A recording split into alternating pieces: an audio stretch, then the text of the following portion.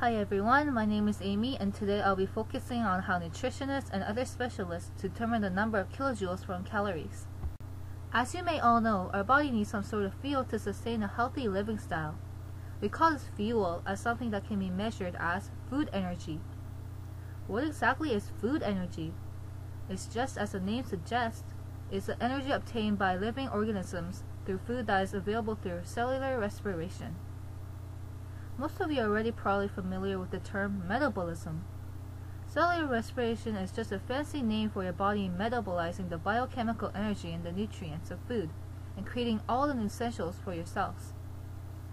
Now, as I've said before, food energy can be measured. For this project, I will be focusing on the different procedures that are used by nutritionists and other specialists to determine the number of kilojoules that are stored in different kinds of food. Now, what's the difference between calories and kilojoules? Are they not the same thing? The answer is both yes and no. While both are units of measurements for calculating food energy, for this investigation, we'll be relying on calories to help find the number of kilojoules. Pick up a wrapper nearest to you. You will notice that most Canadian food labels that you see will explain their nutritional facts through calories. Note the capital C. What exactly is a calorie? In a quick summary, it is the amount of energy that is needed to increase the temperature of 1 gram of water by 1 degree Celsius. And 1 calorie, or kilocalorie if you will, equals 4.184 kilojoules. Now, how does one find the number of calories in food content? For decades, physicists have used an instrument called a bomb calorimeter. What is a bomb calorimeter? Derived from the Latin terms calor, meaning heat, and metron, meaning measure, it is a device that is used to determine the heat of the combustion by igniting a sample inside a sealed vessel at a high pressure of oxygen and measuring the resulting rise in temperature. On section 14.4 in your chemistry textbook, it explains how a calorimeter works. Here's a step-by-step procedure of how a bomb calorimeter works. Before the food undergoes any ignition, it must first be properly prepared by these 4 important steps. Weigh the food. Blend the food until it's absolutely turned to mush. Freeze dry. Grind up the dry mush into a fine powder. Foods are normally dehydrated prior to the trial so that the energy required to heat and evaporate the water content will not affect the outcome data. This is a diagram of how a bomb calorimeter looks like. It is composed of a thermometer, wire for ignition, stirrer, water, reactants, and a steel bomb. Approximately 1 gram of the food is weighed and placed inside a stainless steel container, or the decomposition vessel, that is filled with oxygen. Next, the sample is ignited through a cotton thread connected to an ignition wire inside the container.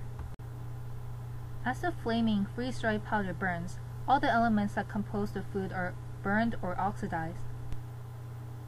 For example, hydrogen to water, carbon to carbon dioxide, nitrogen reacting to nitric acid, minerals being oxidized, so on and so forth. As the sample is burned, it also produces heat that you can measure. Scientists call this direct calorimetry, since you directly measure how many calories there are in a certain food. The unit for the amount of energy inside the food sample is small calories, or joules per gram. To determine the number of kilojoules, you simply multiply the number of calories by 0.004184. So that was one method of figuring out the number of kilojoules in food content.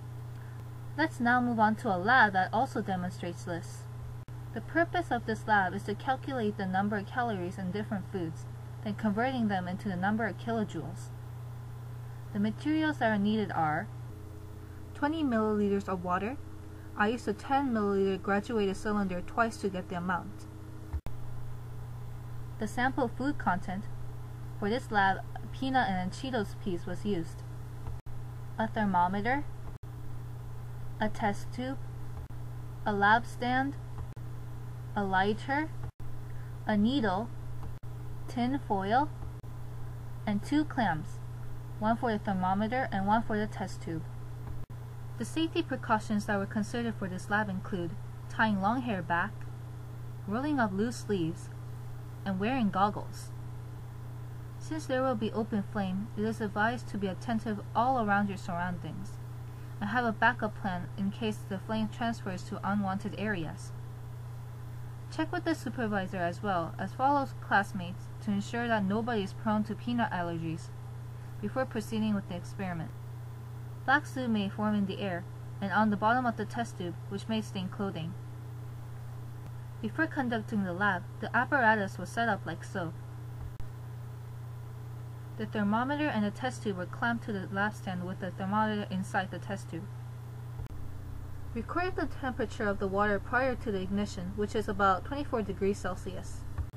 Carefully poke the needle through the desired food and make a stand by modeling the tinfoil and poking the other end of the needle through it. Ignite the food with a lighter. Be very careful and handle the open flame with extreme caution.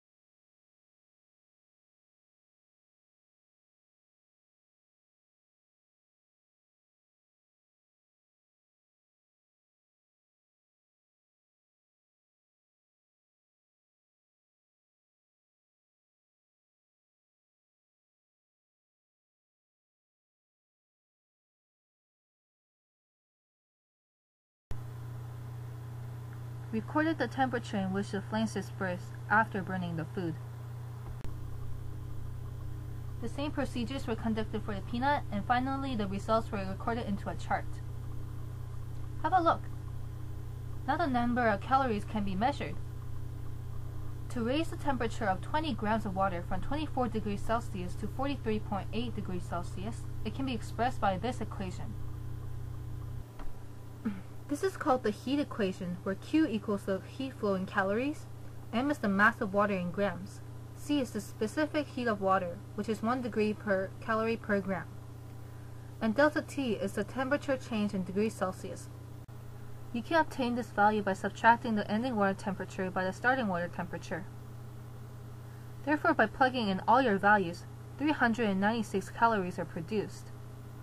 You may be thinking, for one Cheetos piece? That's a lot. This may be because you're so used to seeing the numbers in kilocalories on the labels. If it makes you feel any better, that's only just about 0.396 kilocalories. The final step was now to convert the number of calories to kilojoules. Multiply the number of calories that has been calculated in step 6 by 0.004184, the value of 1 kilojoule per calorie, to get the final answer in kilojoules. Now, how is this relevant to our daily life? In our Canadian society today, the number of people that are overweight or obese has increased over the past 25 years. Keeping yourself fit will greatly reduce the risk of some diseases and conditions such as diabetes, hypertension, and strokes. With the knowledge of how much calories there are in packaged products, one can take into consideration and adjust accordingly to the individual caloric needs. Evidently, calories come abundant in larger portion sizes. You may be eating more than what you realize. Try cutting down portions little by little every single day, or serving smaller portions and offering seconds to those who want more, just to stay in check. Which brings me to how industries have stepped up to now reduce the number of calories they have in their products. The nutritional information has been labeled more clearly, and you may have already noticed that restaurants are now offering lower calorie entrees and alternatives.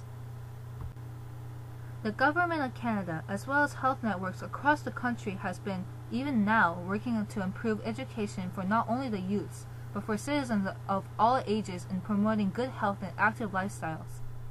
I'm sure you've all heard of Canada's Food Guide. It is a diet planning document produced by Health Canada, and the second most requested Canadian government publication right after the income tax forms.